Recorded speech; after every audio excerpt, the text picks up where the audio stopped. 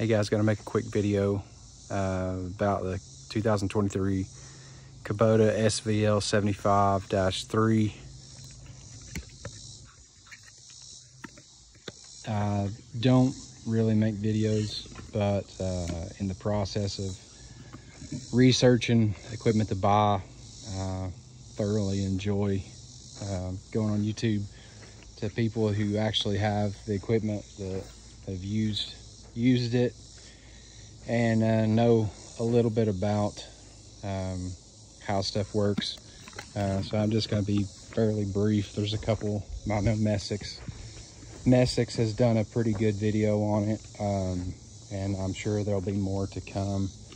But I bought the one with the high flow, the reversing fan, and the ballistics glass for Fecon use. I had the 75-2. It was a phenomenal machine. I had no complaints with it. I take that back. The only complaints I did have on it was on the front idlers. The front idlers, the bearings went out fairly quickly. I guess it was probably about 1,200 hours. I thought that was pretty quick, but I have had equipment that goes out. I bought a brand new 200 over there, and it was throwing tracks off the first week we had it, because of the idler, the rail that the idler rides in was loose, and it would cause the idler to walk around, and it would detract because of it. But just a quick look at the machine. They changed the radiator, and the air conditioning coil is above the engine now. Like I said, I did get this one with the hydraulic reversing fan. The fuel is in the back now. Makes the door pretty heavy to close on a hill. It's got a place where you can put the weights on the rear. Like I said, I did buy the high flow. Where the front mast that the bucket attaches to is a little different than the new one, or I mean the Dash 2. It's a little different. The cab feels a little shorter.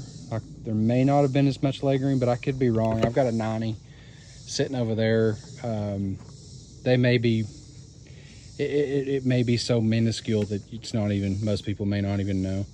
But I've had this thing for almost a week, not long enough to pull the bag off the seat, as you can see. But right off the bat, I'm pretty happy with it. The lights are fantastic. We started work early the other day, and with those lights, it pretty much lit the job site up. I was impressed. One thing I'm not super impressed with, it's not a huge deal. Some people, it might be a good thing for them, but on my Dash 2, the bucket that they sent, I know you can get different buckets, but I didn't even look at this machine before I bought it. I literally signed the Kubota paperwork before I'd even seen it. But having the bucket over my Dash 2, it handled a bigger bucket. Like it made no difference. It was a pretty stout machine, and this one is as well. But for my line of work, it would be better if the bucket was over or was a little wider than the tracks. This bucket just seems, the machine's so stout that it feels like it's got the wrong bucket on it. So I would, if I had it to do over again, I would have ordered it with a bigger bucket. Trying to think of something else that I don't like right off the bat. There's not a lot. The machine is lightning fast, but also what's nice about the Kubota is that they have the pilot controls. So even though it is lightning fast, it's still I'm used to running track hose, so you can actually feel the hydraulics in and the joysticks. But the machine, like I said, I did buy it for high flow, and I've run, I haven't run the high flow circuit on it yet, but I have run I've got a Diamond,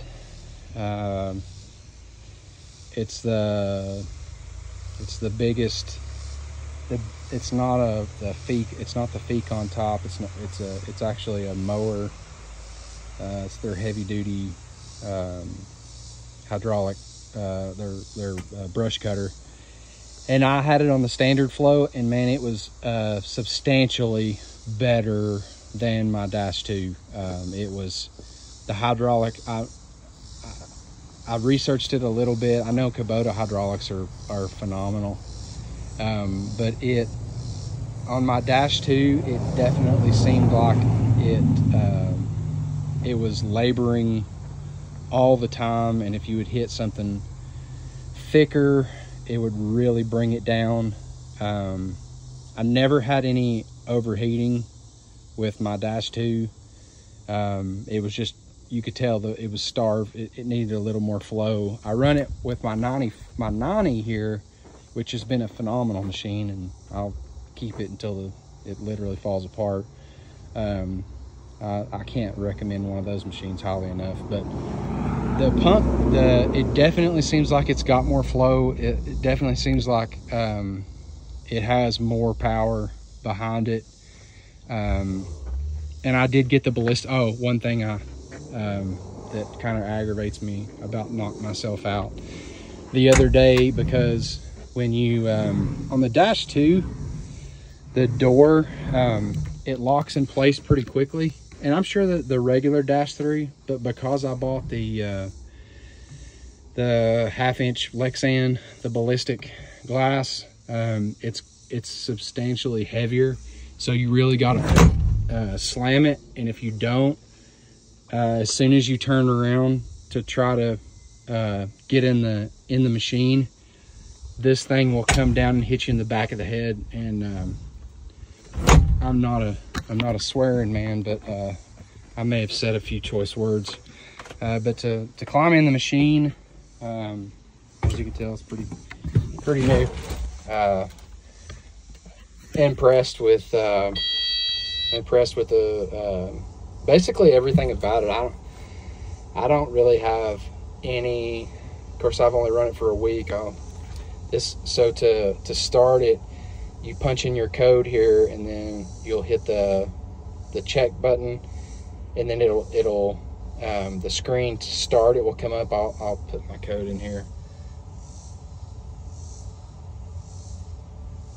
Okay, and then once you press the check button, your screen will come up, and then you just keep this button pushed in. It'll start right up. Bluetooth, everything works really well. Don't have any problems with that. Air conditioning, I remember the Messick's, guy at Messick's talking about how the cab now is a lot better sealed up. It'll kind of press on the pressure in here. It'll kind of give you a little bit of, feels like you're taking off in a plane or something. It's pretty wild, but the heat and air, very good. The dial, the RPM dial is a little different. It still has the foot throttle. But to close it up, one thing that is massively different, it's due to the cab, is the thing is so quiet. I don't know if it'll make any difference, but that's wide open, and it's not, and it may sound loud on the video, but it is night and day difference as far as quiet. And for some reason, it does seem a little smoother. Maybe that may just be you know, when you have a new toy, it's hard to see any faults in it. But But yeah, it's I'm thoroughly impressed with the machine so far. I know some people have talked about not locking the where your drink goes and the phone charger, I guess. I don't know that it really matters to me, but one thing I do wish that they would do is either somewhere in here or somewhere in here put a place to mount a phone, because I mean nowadays, you know, phones have gotten so big. Our pockets and our work pants are still the same, especially if you're like me. Your pockets get sweaty. It's hard to get your phone in and out. And if somebody, like if you go to take a call or whatever on this, I mean, you can still answer the phone just fine through the you just push a button when it pops up, and you can talk on the phone. I mean, I was talking to my wife a minute ago, and I was running, the machine was wide open, and we were having just a regular conversation. I could hear her just fine. I wasn't having to shout for her to hear me. I don't even know that she even knew I was on a piece of equipment, so that was pretty impressive. But yeah, if you could just have something holding your phone, I'm sure they probably make something aftermarket that you could do. But yeah, it's a lot of things are similar. The design is very similar to the Dash 2. But obviously some differences. The differences are just updates, and I have noticed that in my Dash 2, like this would get in there, would get full of dirt and wood chips and stuff, and it would be hard to get the window open. I think they've changed that a little bit. Maybe not. It looks like they've got some rubber in there to keep that from building up. We'll see. I don't know. But a few little things that are different. This button here is to the reversing fan on the radiator. The computer, you can set it to do it automatically after a certain amount of time, and so you just don't have to worry about it. But your quick coupler on your bucket is a little different. It's got a little safety latch here that unlatches the bucket, and then here you've got a jog menu, you've got a home, back, and you can either the screen is a touch screen, and somebody's calling me right now, but it's a touch screen, and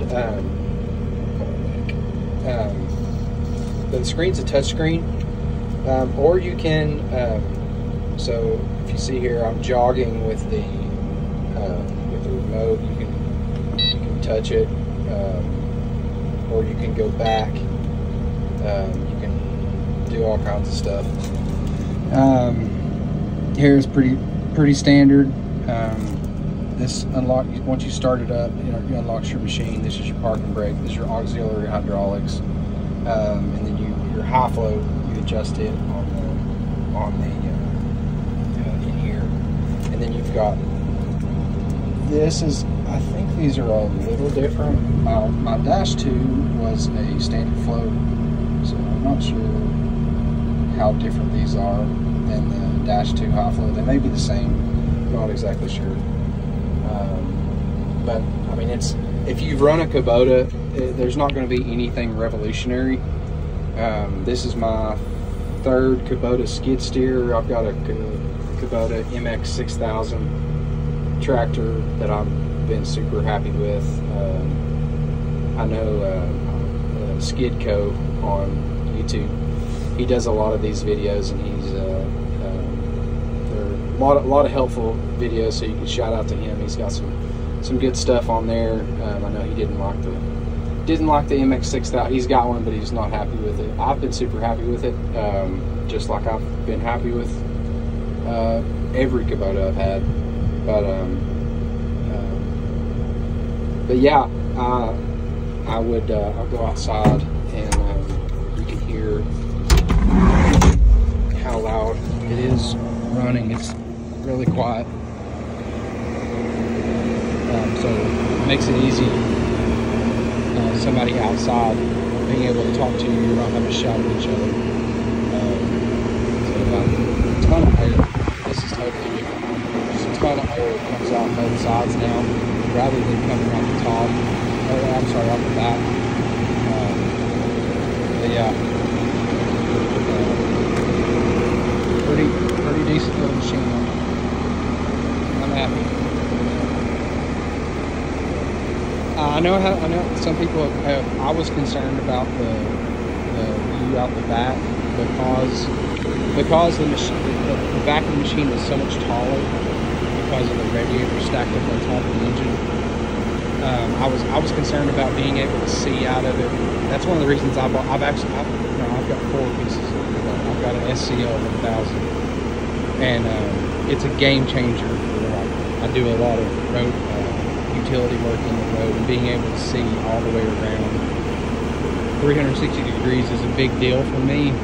So I was a little concerned about being able to see the blind spots on this machine, but because this corner post, it's not a huge deal that they've coated this out right here, because you can't see out of it anyway.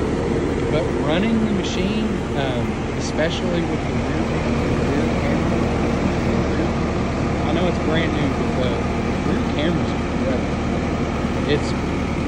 You can tell if say this right here was a quarter or a dime, I can easily tell what it was. So props to Kubota for putting that in there. But yeah, that's I can't think of a lot of other things, but if you got any questions, feel free to ask them in the comments or whatever. Yeah, a ton of the airs. There's a massive amount of air coming in there. So yeah, it's a 2023 SVL75-3. Alright guys, have a great day. May the Lord bless you and keep you. May He make His face to shine upon you and be gracious to you. May He lift up His countenance upon you